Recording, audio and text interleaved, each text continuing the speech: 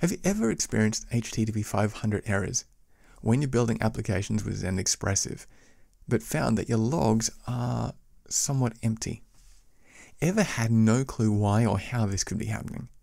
Perhaps you forgot to enable the whoops error handler. That's right.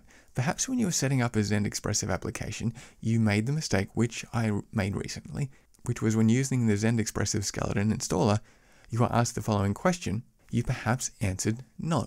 Now, why is this important? Well, it's important because if you chose N, then the final exception handler would have been used as PHP's default exception handler. As a result, no exceptions would have been written to your logs.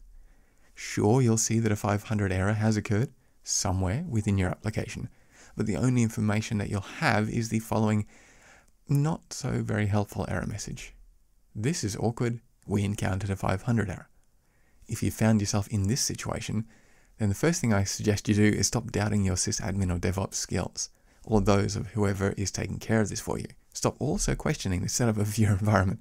Perhaps it was something as simple as not enabling whoops. Instead, here's what I suggest you do.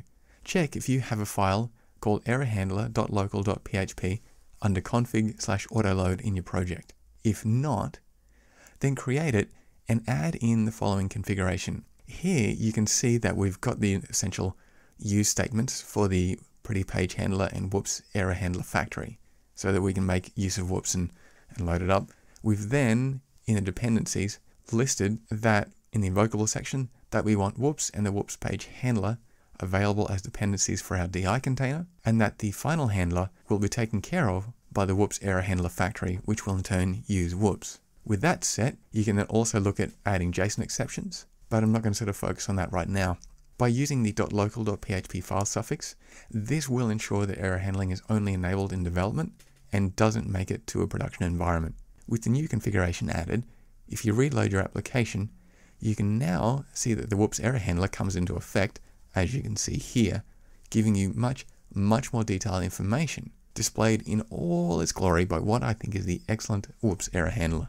If you found yourself in the same situation that I was, having little rants about how difficult it is to enable logging specifically in Docker, step back, have a look at your Zend Expressive error handling configuration. Perhaps that's where the problem lies. Anyway, if you want more videos like this, check out masterzendframework.com, where you'll find increasingly all kinds of videos and tutorials about anything and everything related to Zend Expressive.